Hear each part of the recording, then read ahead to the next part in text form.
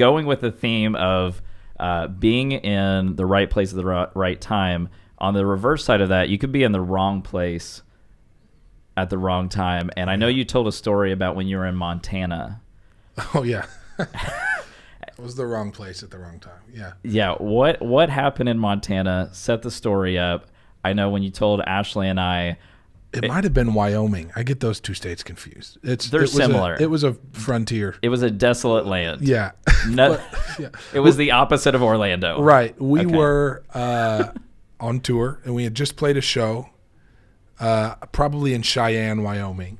Great barbecue there. Oh, it's a great, beautiful place. And you know, we stayed at some random house with some random guys. We had the day off the next day, so we were kind of just hanging out, killing time. And we said, so what is there to do around here? And they said, well, there's a waterfall nearby with some cliffs on the side that you can climb. Cool experience. And we said, let's go do that. So we drive out there. On the way, we get kind of lost, so we stop and flag down this passing car, and we ask this guy for directions. He knows right where it's at. He says, you just go up half a mile, it's there on your left. And we get there, and we're climbing up these rock faces on either side of the waterfall and having this awesome moment.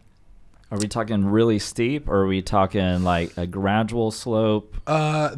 They're pretty steep, but they've got a lot of big rocks sticking out, so it's not super treacherous, you know. Okay, but it's not like tiny little crimps. That yeah, we're not expert rock climbers. You know, we're just hardcore kids that don't have a mom around to tell us how stupid this is. So we're climbing up, and you know, we get up probably, I don't know, 60, 70, 80 feet.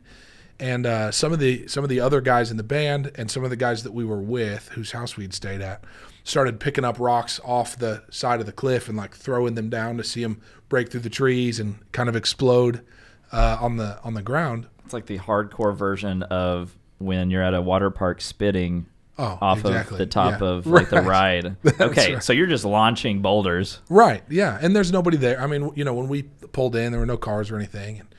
And so they pick up one of the guys, not one of the guys in the band, but one of the guys we were with, picks up a rock, probably the size of a football, a pretty big rock, and he throws it down. And a few seconds later, we hear it break through the trees, and then we hear somebody down below start screaming at the top of their lungs. Oh my gosh! And we think, oh no, we killed the guy. We thought, one of the other guys said, I could have swore he said, you killed my daughter, but he. I'm not entirely sure what he said, but it was probably something like, you hit my arm, because this rock was sort of rolling down the side of this cliff. It bounces out and is coming straight for this guy's face. And he sees it at the last second and manages to get his arm up. And y'all, I wish, there's a picture of it somewhere. He's got a gash from his elbow down to his wrist that is so deep you can see through the muscle, you can see the tendons and the fat in his arm. It is just beyond gnarly. And it was the guy we had asked for directions. He just thought you guys seemed cool, and I wanted to come hang out with you. I didn't have anything else going on, so he came back to just hang with us and show us around. And we hit him with a giant rock instead. So one of our guys ended up driving him to the hospital so he could get stitches and get put back together. The prognosis was good that he was going to be fine, but yeah, we felt pretty stupid for a while. Okay, so I didn't throw the rock for the record. And it wasn't anybody in the band. It wasn't any of the guys. It was just some random guy that was definitely not a part of For Today. Right. So in that moment, when you hit him and you hear a scream, like you're far enough away to where you can, in that moment, decide we can run. Like no one has to know who we were. Right. Or you go and check on him. Like what was that split second decision like of we could have just killed a man? Yeah, well, if I can be totally honest, I was a lot younger then. My first response was, thank God I didn't throw that rock. Somebody is in a lot of trouble right now.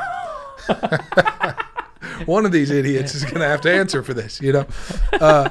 No, but I think we all, you know, once we got past the initial shock, we all started climbing down to just, I don't think we really considered the possibility of trying to escape. We just had to get down quick and see what had happened and see if there was anything we could do to help. Yeah, I bet that guy has never given directions to anyone else. Sure. I'm sure he wears a helmet when he's hiking out there now. Yeah, he's just like, oh, you need something fun to do? Go play chess. That's right. Yeah, we're actually known for our Uno playing skills here. You know, he has to dull the edges of the cards so no one like cuts him open. That's with right. him. Yeah. Hey, y'all, we hope you loved this conversation. Here at Young Married Christian, we are on a mission to see a gospel-centered home made available for every single child in the foster care system. There are 400,000 kids in the foster care system, and there are 400,000 churches in America. Wow, that is crazy. This is absolutely a solvable problem, and we want to be a part of it. If you want to join us in that mission, text the word freedom to 833-370-1610. 833-370-1610. 833-370-1610. I just did it. And another thing you can do that is really helpful is to smash the like button on this video. Smash it like Satan's face. Crush it like it's Lucifer's head. It really helps us a ton, so smash that like button, subscribe to this channel. That's it. Smash the like button on this video.